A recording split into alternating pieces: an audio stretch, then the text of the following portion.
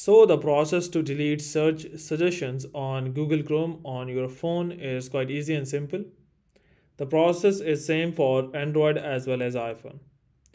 Once you have opened up your Google Chrome browser, just go and type in for google.com, and once this appears up at the right top you would be able to see your profile icon.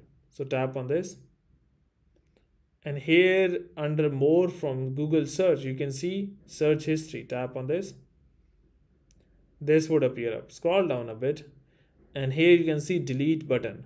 Tap on this and select delete all time.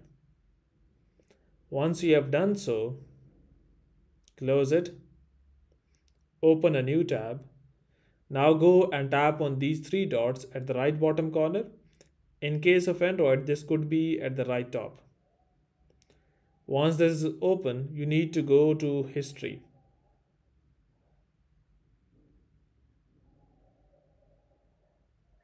Tap on history.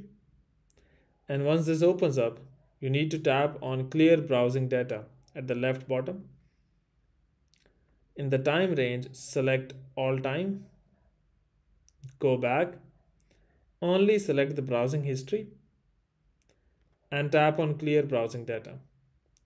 Once you have done so, you'll be able to delete the search suggestions on Google Chrome on your iPhone or Android. But before you go, please like, subscribe, and share. Thank you.